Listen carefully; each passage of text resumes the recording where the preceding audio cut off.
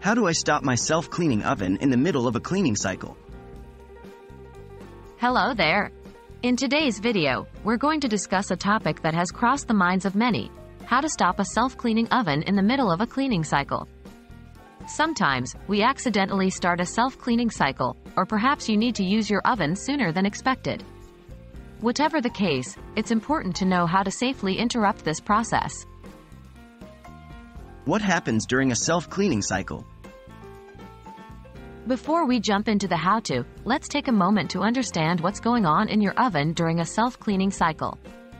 Essentially, the oven is using extremely high heat to burn off any food particles or grime. This process typically takes a few hours and locks your oven to prevent accidents from the high heat. Because of the safety measures in place, stopping a cycle prematurely may not be as straightforward as starting one. How do I stop my self-cleaning oven mid-cycle? First and foremost, it's important to remember that stopping a self-cleaning cycle should only be done when necessary, as the extreme heat and safety locks can potentially make this a complicated process. To stop the cleaning cycle, follow these steps. 1. Press the Cancel or Off button on your oven's control panel. This is usually the simplest way to stop the process, but it may not work for all models, especially during the high heat part of the cycle. 2. Wait for the oven to cool down. If your oven's safety features prevent you from stopping the cycle, you'll have to wait for the oven to cool. This can take some time, but it's crucial to ensuring your safety. 3.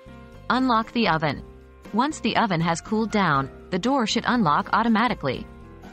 If it doesn't, refer to your oven's manual for instructions on how to unlock it. 4. Open the oven and allow it to air out.